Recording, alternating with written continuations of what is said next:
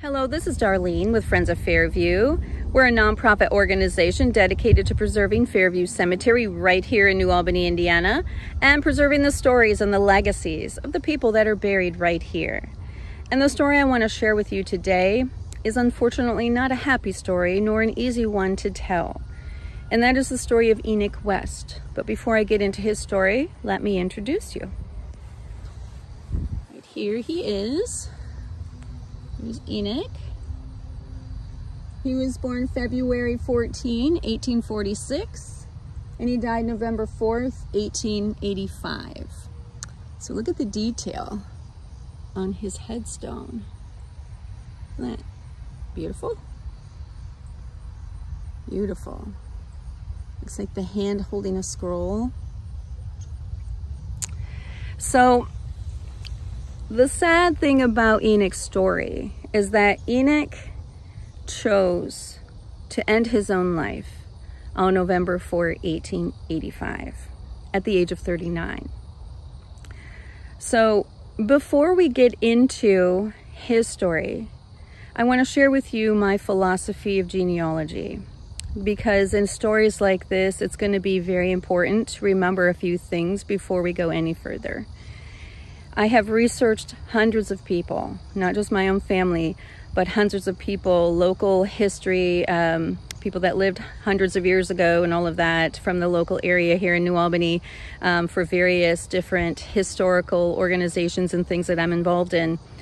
And I have developed a philosophy towards genealogy which has served me well, and I want to share that with you now before we proceed with Enoch's story.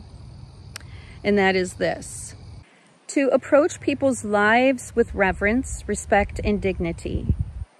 To treat the details of their stories with compassion and humility. To refrain from judging their choices, and to have space for their humanity. So now that you've heard all of these, you can see how these would serve me in helping me to just know how to best tell Enoch's story. To tell it with compassion, humility, space for his humanity and the struggle and the mental anguish that he was obviously in at the time that he decided to end his life. Not wanting to sensationalize the story of suicide, right? And make that a sensational, romantical type thing. Not wanting to capitalize or sensationalize his anguish, right? Just having respect for that struggle that he was in at the moment. So the best way to proceed with Enoch's story is to do it in a very gentle way. I'm going to intentionally leave out certain details that are not necessary for the point of this video and the telling of his story. So most of the stories and the videos we create when we're telling someone's story, we're telling the details. But I think in this case, it's just not appropriate. I think it's more appropriate to leave some of those just out of the story, out of the telling of the tale, because they aren't necessary to the point of the story, to the point of this video. So I'll give you a little bit of facts about Enoch and a little bit about his story that I feel is appropriate to share. And then from there, we're going to talk about suicide itself. September is Suicide Prevention Month, and it just seemed appropriate to tell Enoch's story now and to share warning signs if we are feeling these warning signs or notice these warning signs in ourselves, or if we notice them in another person, to share what those are so we can recognize them and to offer help. Who can we call? What can we do? Where can we turn if we are in a space where we need to reach out for help in this area? So I will be sharing that information here shortly. But first, for Enoch, I want to tell you, before I tell you the sad story, the sad part, let's talk about what was beautiful about Enoch's life. He was a clerk for a grocer for more than a decade. For more than a decade, he worked for the same grocer in the same grocery store. And his employer, the grocer, had nothing but good to say about him. He had no complaints about Enoch's work. He said he was dependable and reliable, and he did a great job. He was very good with the customers that would come in. So no problems there. So then he was an upstanding member of his Oddfellows Lodge, the Independent Order of the Oddfellows here in New Albany. That was in operation at the time. He was also an upstanding member of his Masonic Lodge here in New Albany as well at the time. And so no complaints there, right? He was actually well liked, even though he was known to be said to be quiet, kept to himself, was more of a melancholy temperament that he had. So it just makes you wonder why, right? Well, we may never know exactly why. We can always speculate, you know, we can look for things that may have led to that. There's always warning signs if somebody knows to look for them, but this was, right, 1885. Mental health wasn't really a thing that people focused on. Usually they would institutionalize anybody that showed any signs of mental struggle, right? It was just throw them in the asylum or the sanatorium or whatever, and not help them be able to move through whatever it was they were struggling with and then return to just living life, right? You just to put them away. That was the usual response. So his father and two of his siblings did struggle with some mental health issues as well. And so I'm sure that maybe that was a factor in Enoch's own decision to take his life. Perhaps, we don't know. We aren't certain if that is the case. We can always speculate, as I said, but we can never know. We were not in Enoch's shoes to know what was running through his mind. There's another clue. An acquaintance, he was sitting outside the store the night that he did commit suicide, sitting outside the shop, the grocery store, one evening, the evening of the suicide. And an acquaintance walked by. It was a female acquaintance, walked by and was just kind of chatting with him a little bit. And she wished him a good night. And he made some kind of comment of, you know, it just gets gloomy at night. It's gloomy for him at night. And he dreads the nighttime. And so that was the last person to see him alive. This acquaintance who walked by and chatted with him for a few minutes, and he made comments of that nature to that person. So it gives us a little window into maybe that there was some mental struggle there that he could have used some support with. But again, in 1885, there just wasn't the support. I'm grateful that today, mental health isn't becoming the stigma that it was before. That it's becoming there's more awareness of the need to help people with mental health. There's more awareness of the fact that it's normal to struggle from time to time. We all do. We all have had moments in our life where we've struggled mentally, emotionally with something, right? A death, divorce, whatever it might be. Childhood, not everybody was born into a supportive childhood situation, right? And a supportive family. And so there was a lot of things to overcome in that situation for people. For many people, they have that story. So we're all coming from a different place, but I can guarantee you that all of us, somewhere in our life, have struggled somewhere emotionally and mentally in some way. And so the stigma is beginning to disappear from mental illness, mental health, right? Or the mental emotional struggles. The stigma is disappearing, and that is a good thing.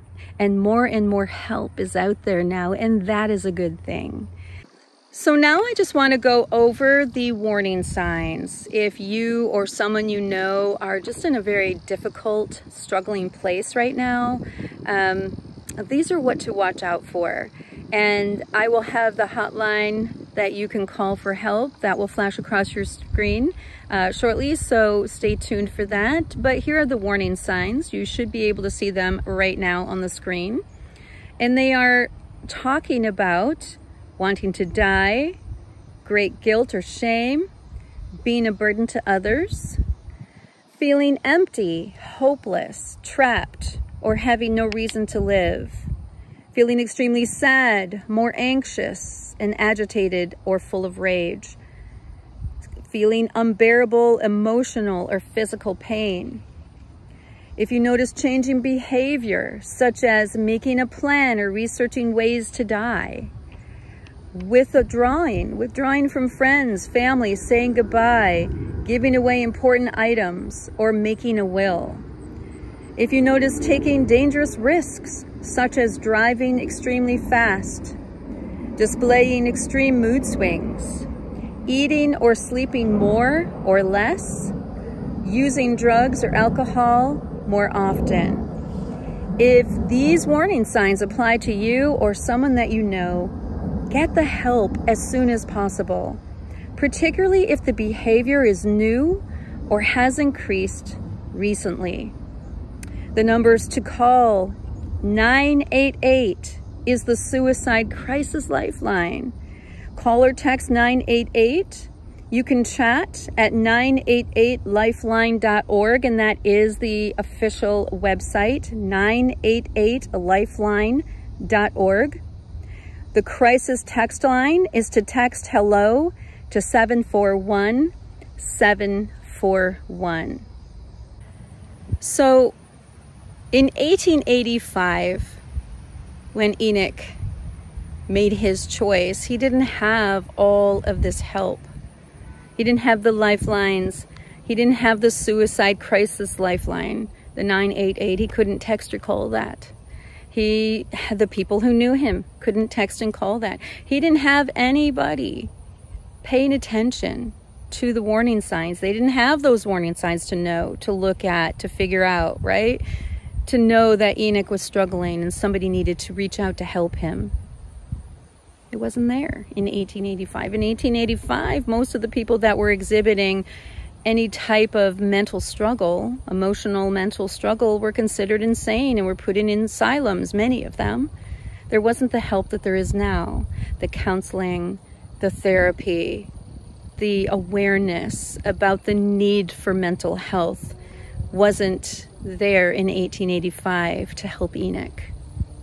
So I told Enoch that he was going to help me today, that his story was going to help me help somebody else make a different choice. Because we do live in a time where we do have help. We do live in a time where the lifeline is available. You can call or text 988 and you can get help. If you see someone that is struggling, someone you know is struggling with any of those warning signs, there's a 988 you can call and get help. There's also local resources. This is the national hotline, lifeline, but there are local resources in your area too. Here in New Albany, we have LifeSpring. You'll see the number right there. This is a resource you can call if you live in New Albany, Indiana, LifeSpring. But wherever you live, there are other resources.